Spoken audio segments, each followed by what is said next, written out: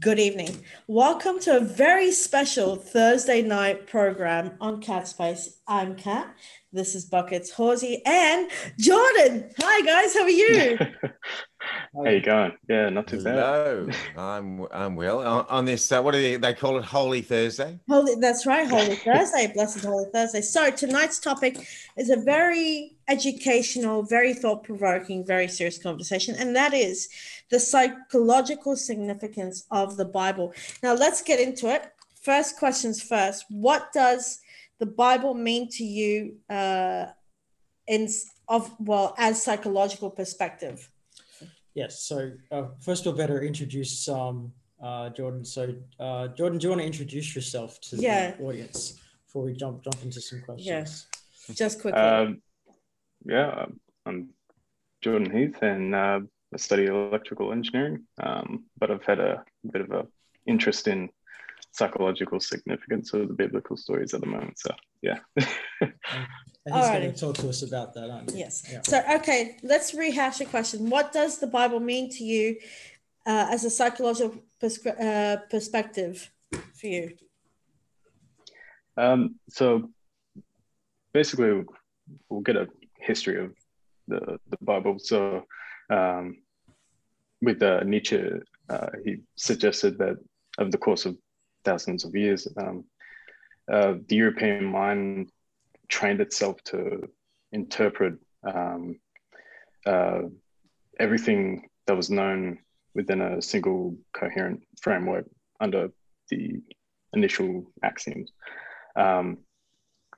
So this training gave the collective mind of that time to transcend from that dogmatic foundation and then concentrate on the natural world. So when he announced that God was dead, he didn't see it as triumphant, but like most people think, but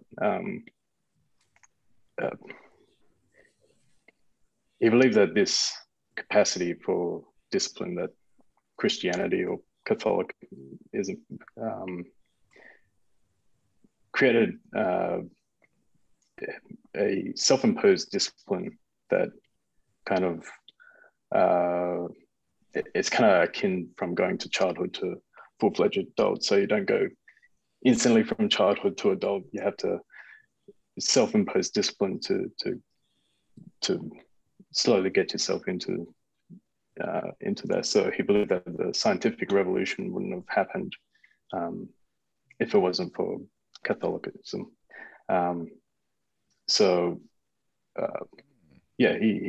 He didn't see God as dead as something triumphant, because he foresaw that if you read the foundation of Western civilization,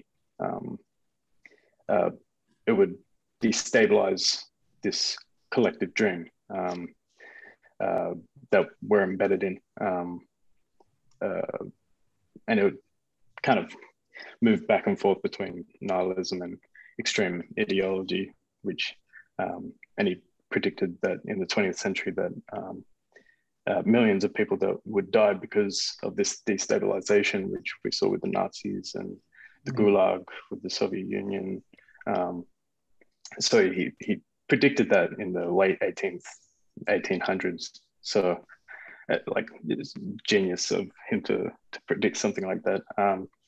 But this destabilization happens because we have articulate representations of the world, and then there are things that we know nothing about, and then the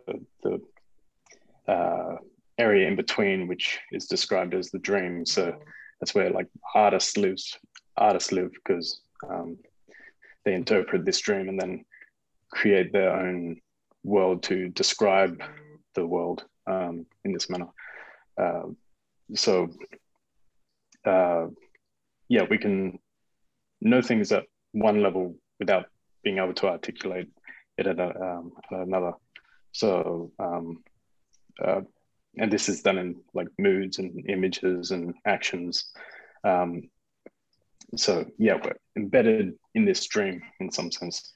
So you're saying that there's a basic understanding common to everybody of life and the universe and everything and its meaning. Yeah. So with Catholicism, they trained this like whole society to think in a certain way.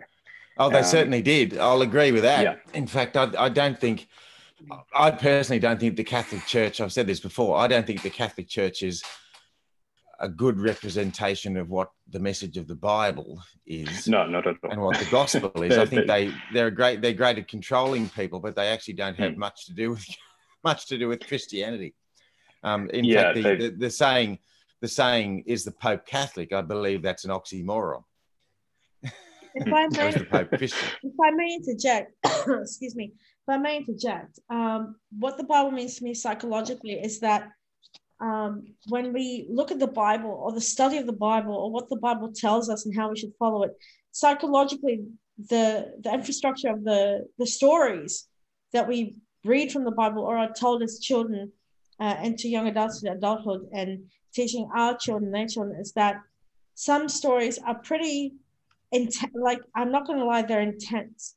And some are joyful and some are intense and hard to swallow or hard to breathe in, because there are some stories that, go as far as, I know this is far-fetched talking, but let's talk about, we're in Holy Week.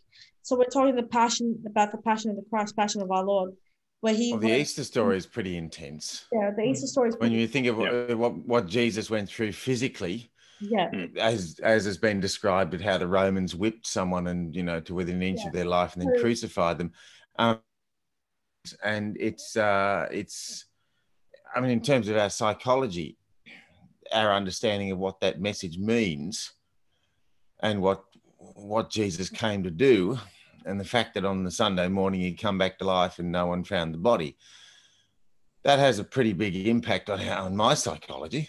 I mean, on adults, psychologically, it kind of, when you sit and dwell on it, or you think about it, or you talk about it consistently, or you just, in your mind, it goes round and round in circles. It kind of makes you wonder about life, about existence. Like, I know it's going from, but the Passion, for example, being that we're in Holy Week, so I would say, is it as it is, or are we just being told that when we watch, for example, the Passion of the Christ, take, for example, the intensity of it, it will knock your breath out. Like, it'll literally just make you go, and then hold that breath for as long as possible, and then just go, but the Bible is so intense. It's hard. The concept of sin too is has psychology, because I mean the message of the Bible says that no one's able to get to heaven on their own. No one's what they should be able to do and save themselves. Only God can help with that. And that more so, it says that every human being that's ever been born is a sinner. So what effect does that have on our psychology? We're born and we grow up and we think, oh, we're good people.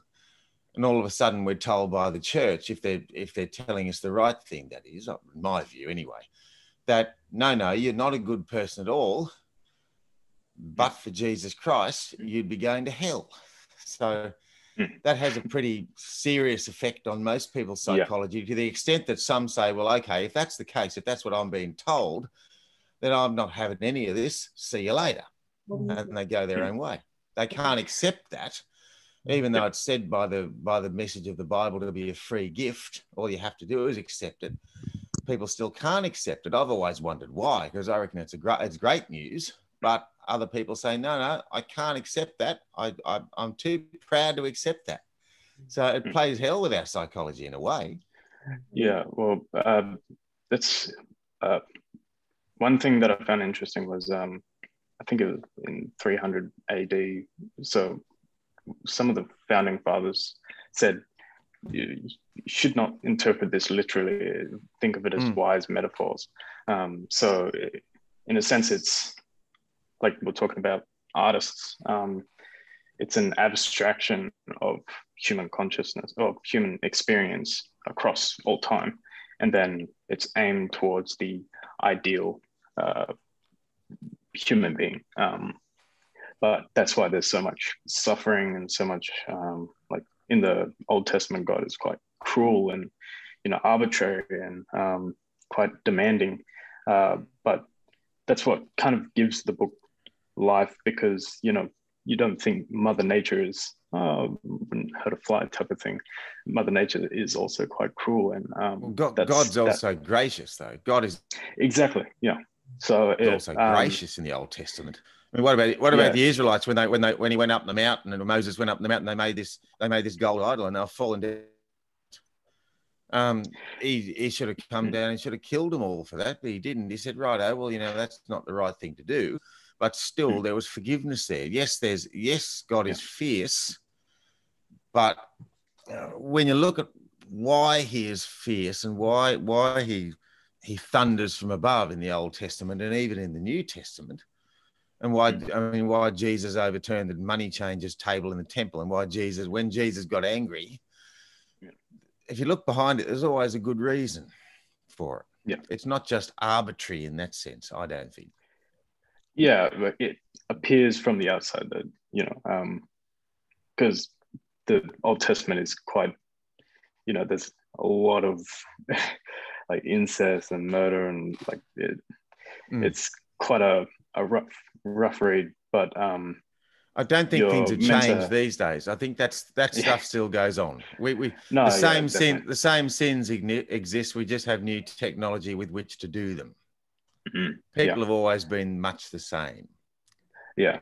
But yeah, so the Bible was made to try and represent human experience, and then to tell you to kind of look the hell out, because life isn't made to comfort you. So that's that kind of cruel side of God. It's like some people say, "Oh, why would you believe in a God that would make cancer or something?" But it's not the right question to ask, because you wouldn't say that about Mother Nature. So the point of the Bible, I think, is, there is suffering in this world, and you're meant to take that up and carry it and still aim towards the good, and not be resentful, and because that's going to lead you to a path that leaves more suffering for everyone, including the person. Well, I think why aim towards the good? Sorry, what's the purpose of that? If you look at the message of the Bible, there's actually a purpose to it, and the purpose is because God is God and humans are not, and we can have some understanding of God from what we're told in the Bible. Whether we can have that same understanding of Mother Nature. And then there's also the vexed question of whether Mother Nature is actually under God's control. So if we have some understanding of God, then we have some understanding of Mother Nature. But yeah, my question is, what's the purpose? If you're aiming towards the good, it's no good unless there's a purpose in that. And if the purpose is to give God his place as God and recognize that we're not actually in control, and that's a good purpose, because we say, right, well, we can't control these things. We can aim towards the good, but sometimes we don't do it, and we don't even understand why. Yeah. If there's a purpose there, if there's no purpose and we're just searching for understanding, then I think that's a bit sad. Yeah, well, I think the idea is because you do have people who are nihilistic about the world. We're just a trivial speck on a trivial speck. But then it doesn't matter. I mean, I could then go and say, righto, I'm going to kill your sister, just because I think it might be fun. I'm going to go and grab a knife. I'm going to find your sister. I'm just going to murder her, and I don't care about the consequences. And if I'm being nihilistic about it, then it doesn't matter. It actually doesn't matter. Yeah. Whereas if there are moral absolutes and absolute truths, as per the picture painted in the Bible, then it actually does matter. And that's what gives me, why are you laughing, Kat? That's what gives me a conscience about it. And most people have a conscience. And so the question is, where does that come from? And in terms of our psychology, I think it's a very good question to investigate. Why are we given this natural understanding of what is right and wrong? Because if there is nothing there, then who gives a monkeys? It doesn't matter what we do. We can do whatever we like, please ourselves if we can. No, can I interject for 1 second? Look. Just 1 second. The thing is, in the Bible, it actually does say that God has actually given us a choice.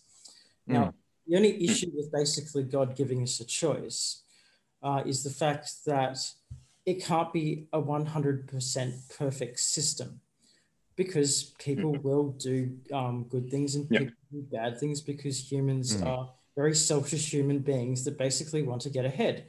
And that's the nature of having a choice. That's the nature of having a choice. So to basically say that,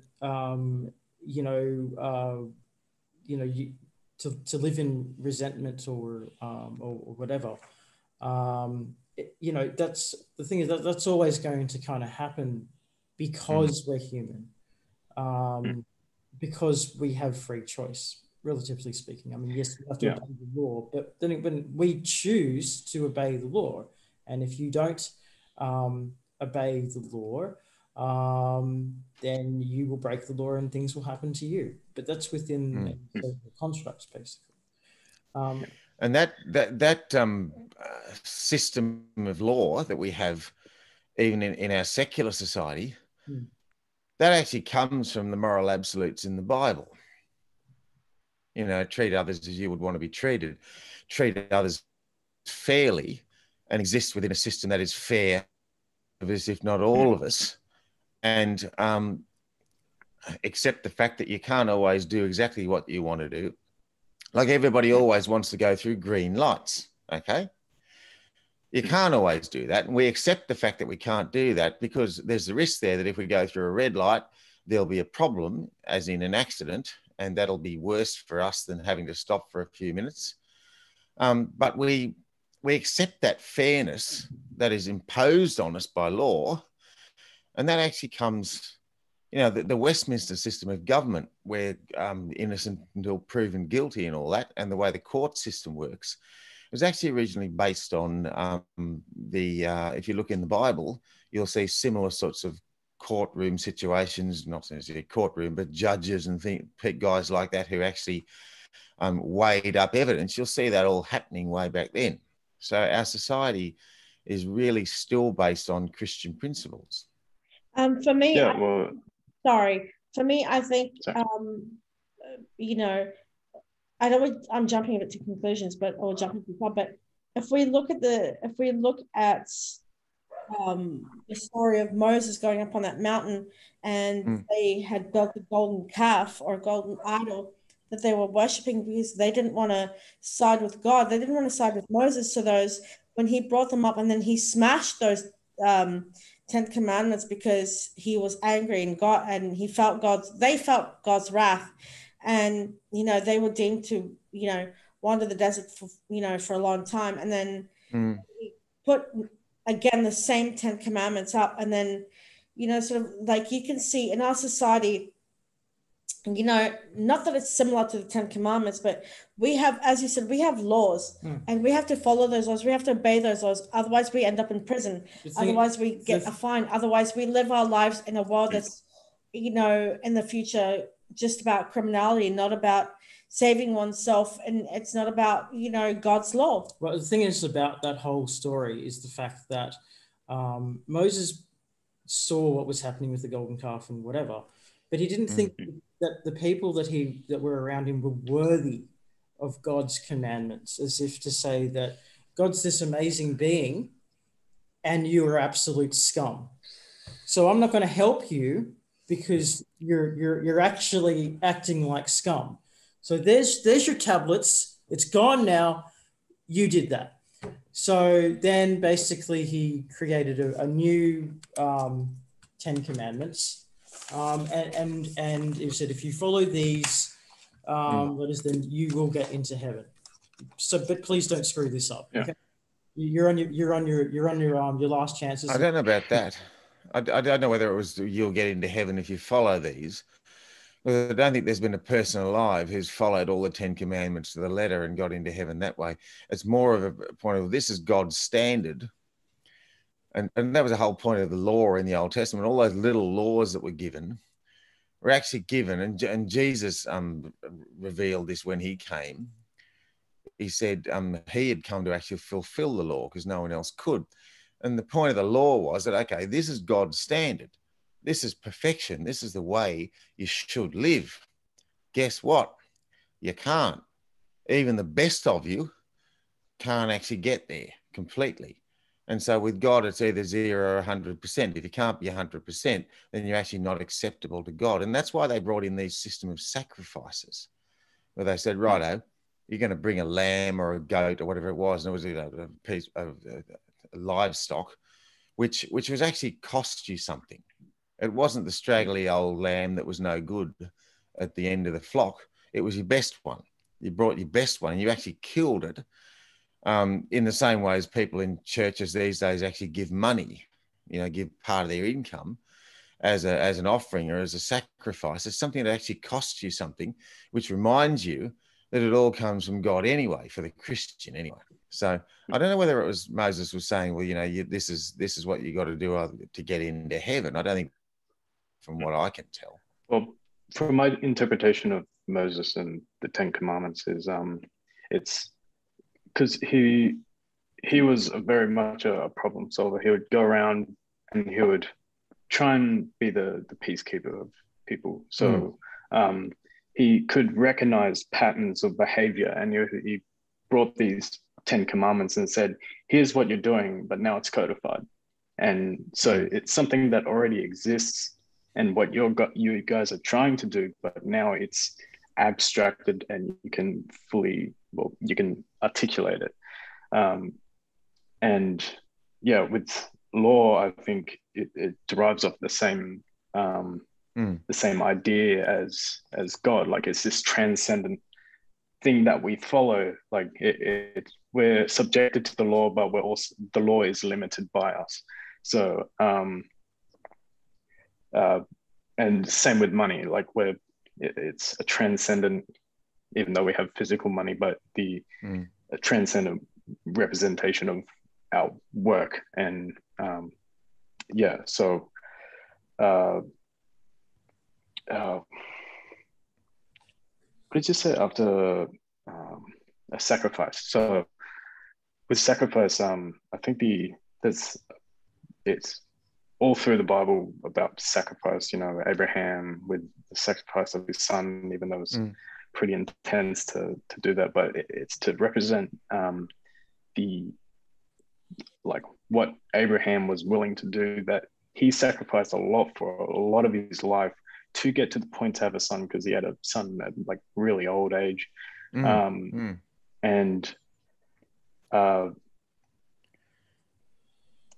it's his son. Like, well, he was told to be the father of a nation. He didn't have any children. Yeah. So it was like almost the ultimate sacrifice. And then God was like, hey, I can see that you're willing to do that, so you don't have to do that. But the idea is that we discovered time. So going from chimps, like, it took a long time for us to go from a chimp to people saying, I am conscious, to articulating that. And so take the story of, like, say, a monkey, how to catch a monkey is you take a jar that's been weighed down and you put treats in there. The opening of the jar is just thin enough to put your hand in, but once you grab the treat, you can't pull it out. And the monkey would do this, and one of the guys would go up and just pick him up, because the monkey was not willing to sacrifice the part to preserve the whole. And that's the idea of what humans have discovered and articulated, is we can sacrifice now for a better future. So say when we're having mammoths and we're hunting mammoths, we could go, I could keep all this mammoth to myself, or I could share it to this other tribe. And then maybe when I don't have food, they might be more inclined to give me food so we can both survive. And, you know, it's that sacrifice, that idea of sacrifice. And that must have taken like absurd amount of time for humans to discover that idea. That's awesome. Yeah. Alrighty, next question. What are we taught about chaos and order in Genesis 1? And is there an extension in other religions and cultures? What I believe is that we're taught about chaos. What I believe we're taught is that, you know, we are all made of, you know, what God brought us into this world for. I'm not smart when it comes to chaos and all. I think I'll leave buckets with that one. Okay, so it's interesting that we talked about basically God giving us a choice between oh wow, we just got a gift from Zoom. You turn that off now. Yeah. You know, it's interesting that we talk about God giving us a choice, because that is effectively chaos and order. What if you obey the law, that's kind of like order, but basically what everyone has to do is just not obey the law, and then chaos. Now you've done a bit of research on that. What can you tell me about that? So with chaos and order, it's very much akin to the yin yang. So you have on one side you have chaos, which contains a bit of order. So order can spur from chaos, and from order, chaos can spur from order. And so in the beginning of the Bible, there's, you know, in the beginning, God created the heavens and the earth, and the earth was without form or void. So in that specific darkness and void, it relates to Tehom, which is associated with Tiamat.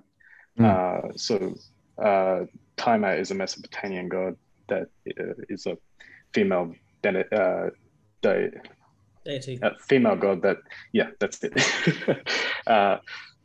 That is chaos of the world. So it's like this dragon figure, which kind of is akin to the serpent in some sense. So Tehom in the Bible, that's the chaos God creates order from. And in the story of Tiamat, there's this god called Marduk, and all the other gods that were the kin of these two gods, I think Apsu and Tiamat, they were like interlocked, so chaos and order, or potential and order. So Marduk was elected top god to kill chaos, because she was going to unleash this like chaos and created this accumulation of monsters to create a bigger monster, or demons.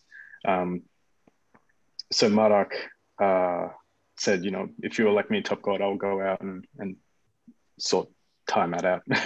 And they did that. And one thing about Tiamat is he has eyes all around his head, and he speaks magic words. So this idea that, you know, if you think what a leader is, how did we come up with the idea of what a leader is?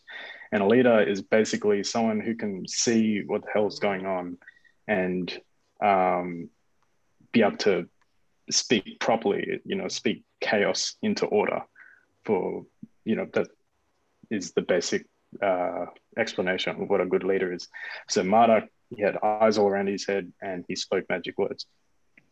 And what he did was he cut Tiamat into pieces and made the world out of those pieces. And that's similar to how God created the universe. Like, the idea is he formed chaos. He transformed chaos into order. And in some sense, that's what humans do. Is like so say we're at a starting tribe, and instead of killing a snake, you go out into chaos. So there's limitless potential of what might happen if once you leave the campfire, you find a den of snakes, and you're the hero of the tribe because instead of killing one snake, you've killed them all. So and then that's how you transform chaos into order and make the world out of its pieces. And chaos is both psychological and also physical, because chaos is, say, for example, if your partner cheats on you, instantly, your whole reality falls to the ground because you're like, okay, this used to be my house, but like, where am I? Who are you? Because you weren't the person I thought you were. And then so it's both psychological and physical. It's because we're constantly building order in our lives, and then once an event happens so cataclysmic that it all falls down, then you're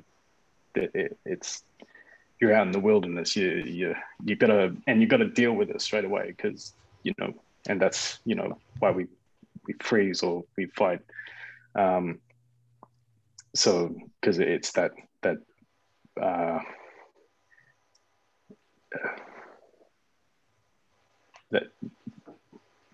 very inbuilt mechanisms or instincts that we have to react to things, because that's how we've survived. Because take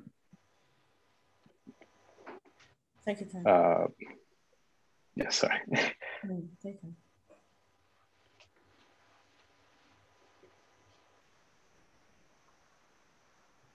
So, for example, there's something I found quite interesting. Was I saw a video of this caterpillar and these monkeys, and this caterpillar, once it poked its head out, or like it looked like a snake head. So if you're some alien looking down and trying to figure out what the heck's going on, you see this harmless creature come up to these monkeys. These monkeys could just eat this caterpillar, but then the caterpillar starts having the mannerisms of a snake, and then the monkeys recognize this and then scatter off, and then the caterpillar goes on its way to. So we have inbuilt that have taken God knows how long to have these patterns of behavior, like built into our bodies, because we didn't become conscious before we had a body. We had to develop a body before we had to become conscious. So we're still steeped into our neurological system that has adapted over time, and we're still, in a sense, controlled by these like, whether we it's the idea of what ancients used to think about gods. So Mars, the god of rage, it's the god that possesses you, that when you're angry, because it not only possesses you, it possesses everyone, and including animals. So it's this transcendent pattern of behavior that they've interpreted as a god that possesses you, because it's thought in those days, people thought the world as a drama instead of more materialist, obviously. So there's these abstractions of how people act has been abstracted into these gods. And I think that's what the Bible does in the same way. So, instead of... So basically what you're saying is basically when, if you could just imagine basically a football game, right? And if one fan gets angry, they'll all get angry over the same time, over the same thing, because they're watching a game where their favorite team isn't doing so well. Yeah, and that would be such a Mars, basically, or the god Mars, making everyone outrageously angry. Is that kind of like thing? Yeah, well, I'm pretty sure there've been studies that shown that people's testosterone levels drop when their favorite team loses and rise when they win. So it's such interesting creatures, because something as what feels so trivial can change us from, being completely happy one day and then all mopey about the other day, oh, my team lost. So it's like, and there's nothing, I don't think there's anything wrong with it. It's part of life, it's part of it's built into us. So like, dude.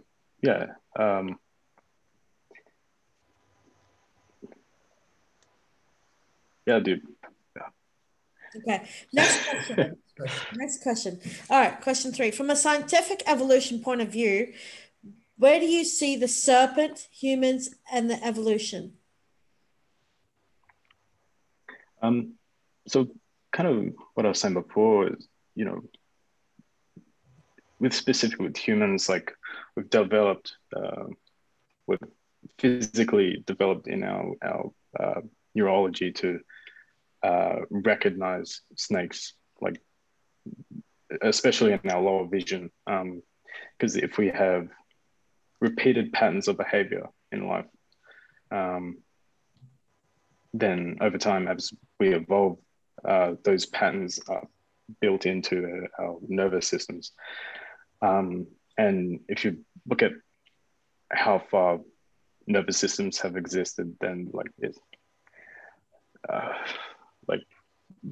while we're still in the ocean, I think we still had nervous systems. So it's a very ancient part of us. So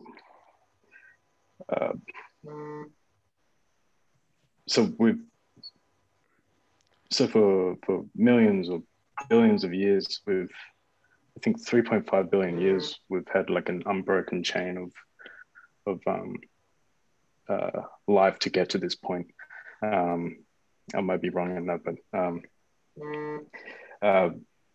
so we've been doing this for a long time, and like with nervous systems, we've been able to recognize patterns of the world and patterns with other creatures and same species and how we interact with each other, and that's how we're able to identify facial features. Like even blind people, like their skin conductance changes when someone shows like an angry face or a very intense facial expression. So they're not consciously they can't consciously see things, but there's still those inbuilt neurological systems behind it, because it's so steeped into our biology. So we act in the world, and that's how we have these. So we have chaos, and then we act in that chaos, and then we learn from acting, and then that's then represented in a dream, and then we articulate that dream into spoken word or articulate knowledge. So we act in the world, and then that's shaped by society, and then we can model society, and then that's how the dream gets its information. And then with Carl Jung, he's seen with dreams of his clients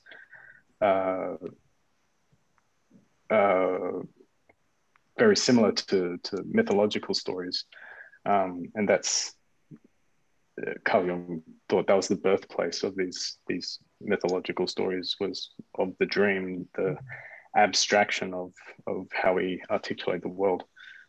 Well, we actually have evidence of So- Aboriginal culture which talk about the dream time, and it seems Mm. that all of their stories are based off mythological things that Yeah. for the best part would probably be conjured up in your dreams. And that's how they've symbolized a lot of things which they can't really explain, but they've needed to find a story about how things came to be. Was he? Yeah. Well, there are commonalities among, the dream time and the stories in Scripture. There are common factors that go back, generations and centuries, as to how we look at the world and what our fears are, which might explain why a lot of the films that are around these days seem to have apocalyptic images of big monsters that are very similar to what's written about in the Bible, which are word pictures anyway. But there's certainly some commonalities there as to how we've understood the world and understood our place in the world and what our fears have been, which I guess inspires our dreams. Because, I can rarely remember what I actually dream, but now and again I can recall it when I wake up in the morning, and it's based on my own experiences. So those things have been common, to man, whatever form man was in. A good question is, if we're going to go back to the Adam and Eve story, and Adam was created first, what was Adam when he was created? Did he look like a man does now? Or was he slightly different to that until the woman was created, if the woman was taken from him? That's an interesting point, isn't it? What was Adam when he was made? Did he look like modern man? My theory is, here's what I think is, that's something I've thought about for a very long time is, was Adam and Eve, were they actually human beings, or were they, I know this is going to sound a bit weird coming from me. They were apes. Were they cavemen? Because if you remember, I guess so. Cavemen are still humans. No, yeah, but some say evolution began with gods, some say evolution began with monkeys, or some evolutions began with cavemen. So were they actually cavemen? Because when Adam and Eve were born into the world, she was born of his rib. From the Bible, that's what it says. She was born of his rib. That's why it's called woman. But the thing is, were they cavemen? Because they didn't have anything to wear. They were using leaves as to cover their nether regions, shall we say, politely, respectively, the following. But they didn't have to do that until a certain point. But my point was, what was Adam? If it is the case that God created a creature, because he's looking around, he'd made all the animals and that, and all the animals were there, but there wasn't any of the animals to which God thought he could relate. And that's the point of the message of the Bible. If we're talking about the Bible, is actually relationship. Relationships are very important in the Bible. And apparently God created a being that he could relate to, because he couldn't relate to any of the animals. And the question was, what sort of a being was it? If that being had been created or come into being, what happened when it died? Or was that being such a sort of a being that could actually reproduce itself like a few animals still can? And when the woman was created, because it was realized that there was one being there, and there was no companion for that being. And again, the animals were all checked out, and even the monkeys didn't make the grade. That being was so intelligent, like we are, that it was out on its own. It was special, right? Special enough to apparently have a relationship with the Creator.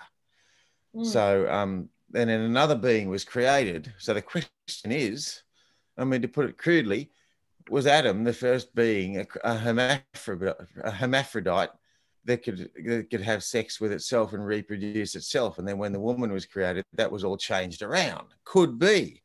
Doesn't really matter, but it could be. What form was those first people in? Then, where did the and then apparently there was sons born, and then where did their wives come from? Did they just pop up out of the ground, or were they their sisters? Who knows? So was there incest going on back then?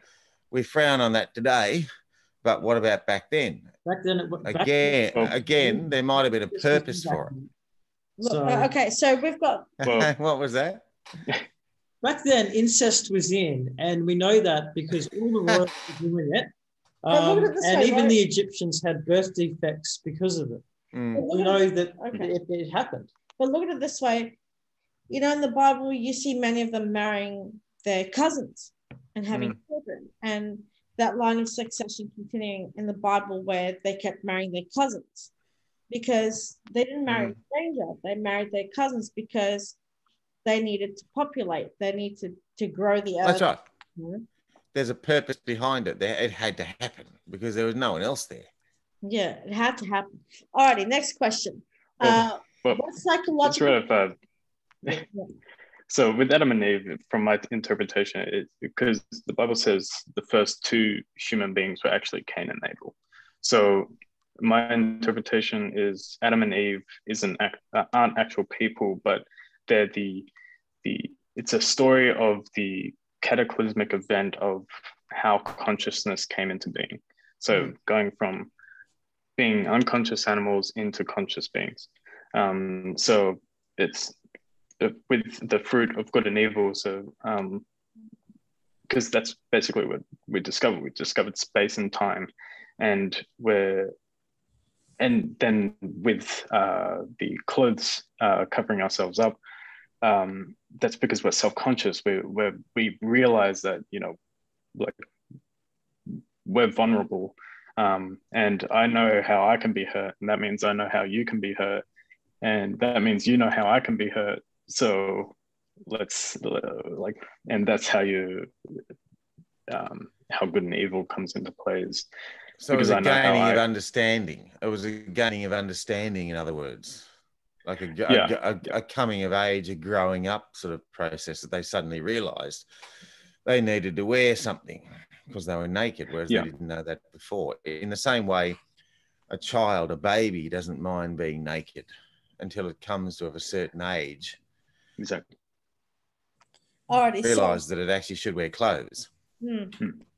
So next question, because I'm not sure if we're going to get through all three, but I'll give it a good shot. What psychological teaching or consequences can we learn from Cain and Abel? So again, what psychological teaching or consequences can we learn from Cain and Abel? Well, it's a kind of another story of sacrifice, and kind of the two beings. So it's first two beings and one, Abel, he makes a bunch of good sacrifices, and God is very happy with him. So he rewards him with women, and like his crops grow well and they flourish.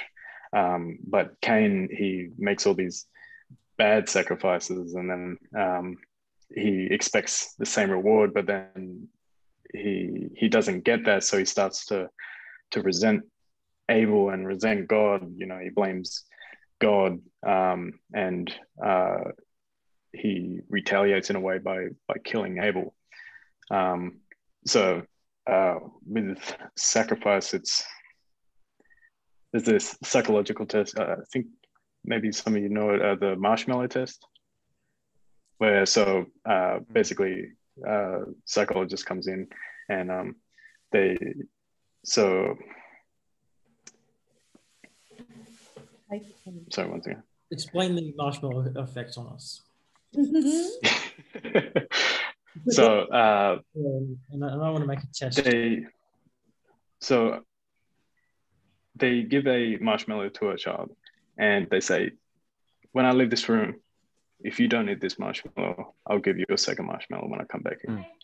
And then, you know, some children, they just straight in, like, but the other children, they might like distract themselves and really sacrifice the first marshmallow in the present, and wait until the future so they can get 2 marshmallows. So that's a form of the sacrifice, and as well as the monkey jar that we talked about. Yeah, so basically we sacrifice to have less suffering. And if we don't make if we make sacrifices or live in a way that won't give you anything good, then you've really got to steer away from resentment, because it's very easy to go down that path. Positive influences in a way. So if you Yeah. just if you say, okay, don't take the marshmallow, you could probably symbolize that to say, okay, maybe in the investment world perhaps, and say, look, if you invest this amount of money and not spend it now, I can promise you in a month's time you'll double your money. Yeah. And to a normal human, we can go, oh, okay, well that means I'll just put lots of money there, right? But there's going to be times where you're just going to think, I'm really, really hungry and I want to spend some money on a coffee. I don't care. I need a coffee. It's going to keep me sane.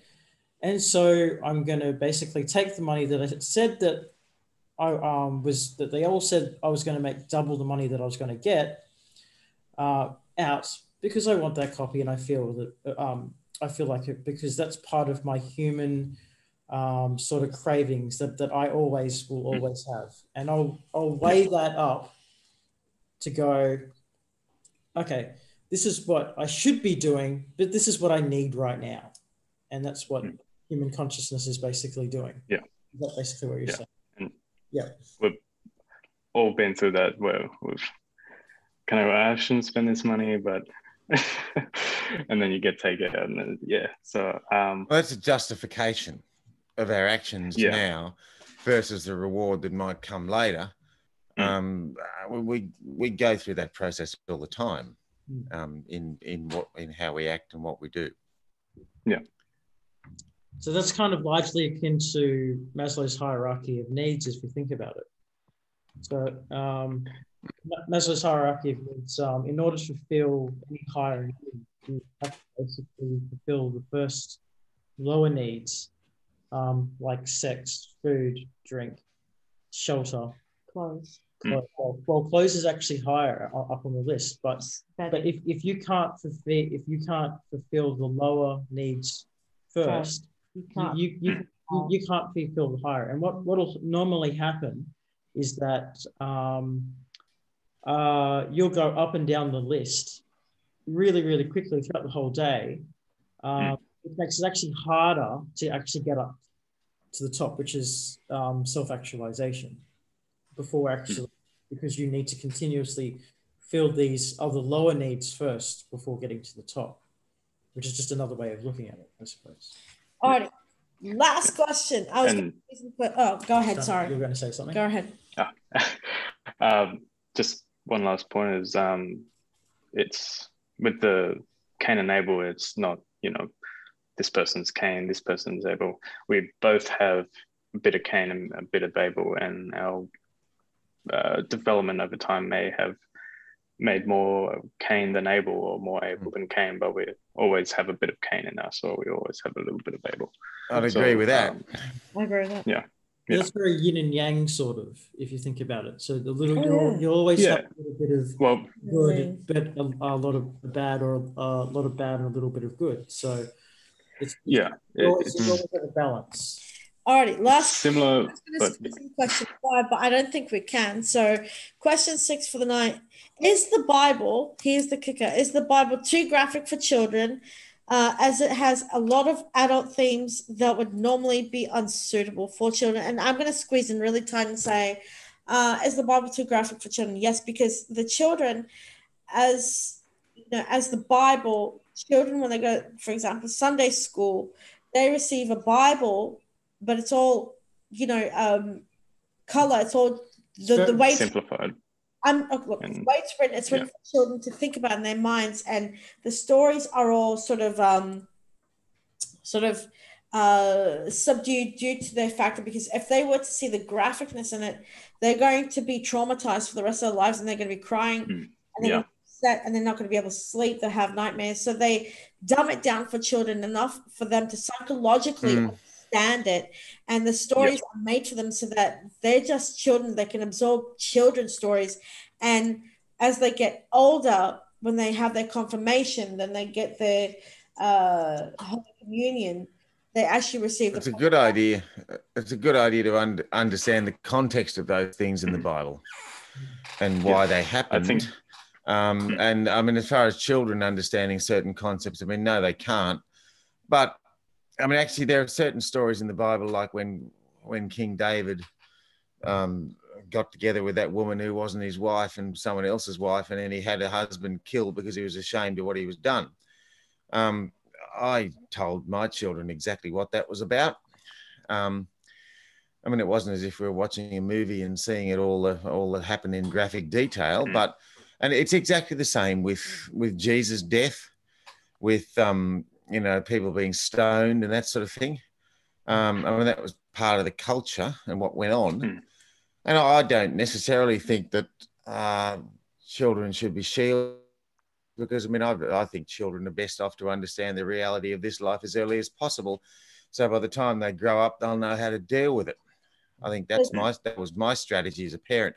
And yeah, as long as the kids understand the context of what was going on, it might be upsetting, but it's also upsetting when some kid slaps you at school and steals your bag. But as children, I think that, I'm okay. When you say they should know the reality of it, I'm a little skeptical on that, because I think their innocence will be washed away and their childhood mannerisms will be washed away, because as children, they have to understand that, the children's Bible is better off for them, because when they get older and they have children of their own and they read the Bible, or they talk about religion at school, or they talk about the Bible at school, or with their family or the priest, they will come to the realization of their own, is what their thoughts are, what their emotions are feeling, even you suggesting that, right, is an example of a human being psychologically working at bay, actually working in process, not working at bay, or taking an action. So basically, a human being, to say a parent, right, will always look at their child as cute and innocent. It can't do anything wrong, because, and actually Freud basically found this, that children can be a little bit manipulative, and that there will always be a kind of competitive competition between a woman and a woman's husband or partner and her child.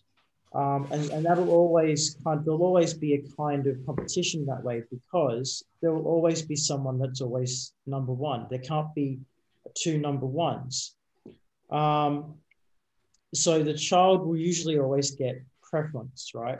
And so because of that, and an adult will say, okay, I don't want my cute, adorable child seeing the terrible reality or images or reality of how terrible life is, because I want them to be as innocent and as pure for as long as possible. But they have to grow up just like everyone else does, usually around about adolescence, and actually understand the realities of life.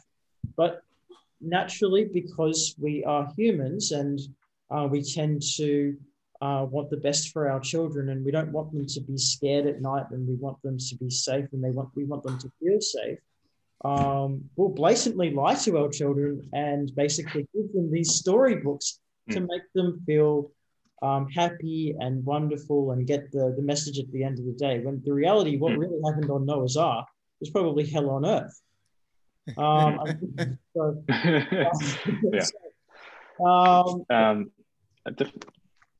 You go, sir. No, it's your turn. You take the stage. I definitely agree, because I'll go on a tangent, but it'll wrap back around.